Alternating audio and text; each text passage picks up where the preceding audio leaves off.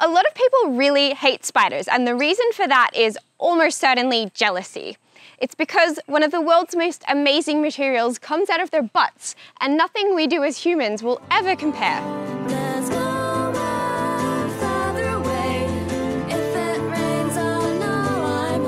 Hello and welcome to another episode of She's Got Legs, where we take a look at the most misunderstood creatures on our planet. I'm your host, Caitlin Henderson, and I still adore spiders, even though they make me feel talentless and inadequate. Let's talk silk. Every spider produces silk, and it's an amazing substance. It's renowned for being an incredibly strong and flexible material that's got the drop on steel, but that makes it sound like it's just one kind of dude, which it isn't. It's a whole bunch of dudes, and we're gonna meet them. But first of all, what is it, and how does it come out of spider butts?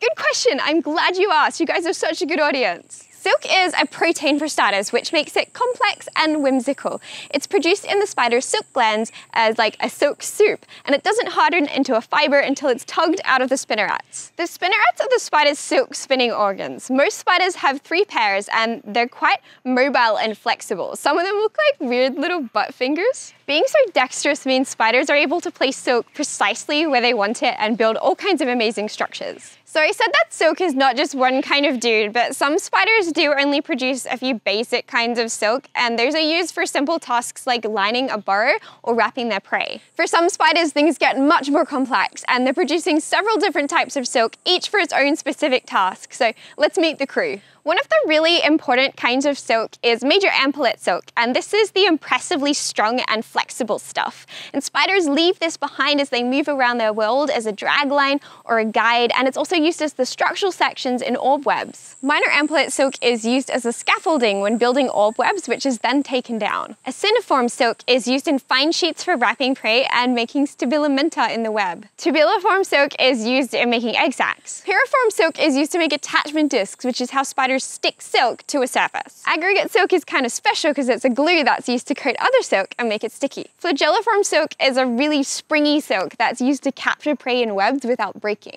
Each of these silks has a different composition and is suited to performing different tasks, which can be highly specialized. And it's amazing how spiders know exactly which silk is called for in each circumstance. Another important kind of silk is cribellate silk. Only some spiders can produce this silk, which is combed out of a plate called the cribellum by specialized hairs on the back legs of the spider. Cribellate silk is like spider fairy floss. It's not sticky, it's woolly, and it captures prey by trapping it in fibers. It can actually physically fuse to the outside of insects and sort of like glue to them. Silk is an amazing tool that can be used by spiders to perform all kinds of tasks and live in incredibly diverse ways. For instance, you wouldn't know it to look at them, but spiders can fly.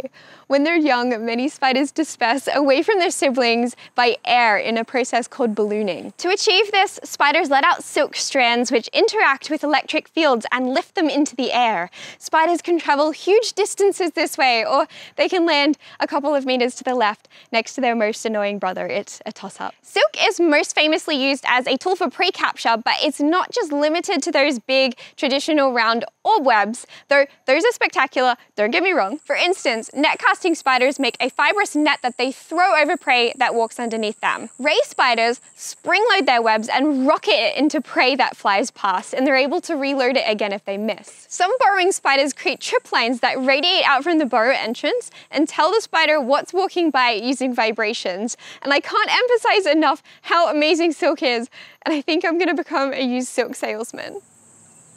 Do we need more silk facts? We need more silk facts. The strongest silk that's been studied is produced by Darwin's bark spider from Madagascar, and not far behind that is the silk of the golden orb weavers, which is also impressively strong, but has one other thing going for it: it's gold. In 2012, the silk from over 1 million live golden orb weavers was harvested without harming the spiders and used to produce a cape, and the fabric of this is completely naturally gold. Though wearing it apparently doesn't give you any spider superpowers, so I'm not sure why they bothered. Spiders can also recycle their silk.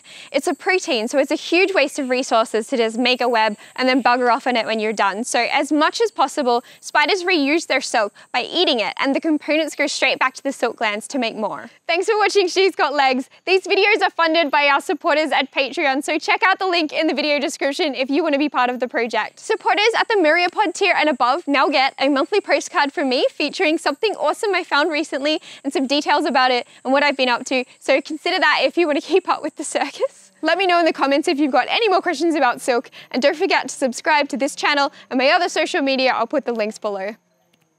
Bam! Got the words out of my mouth. Did the words good. Words it. Words in the right direction. Good wording. Paperbacks remind me of the Gate Lounge. New York Times bestseller, Iron Jet Power. If birds here flew southwards in the winter, it's the myth that's warmer in Antarctica. There we were. There we were. There's nowhere further away. If it rains, I'll know I'm home. And if I see Lucy up there, I'll be sure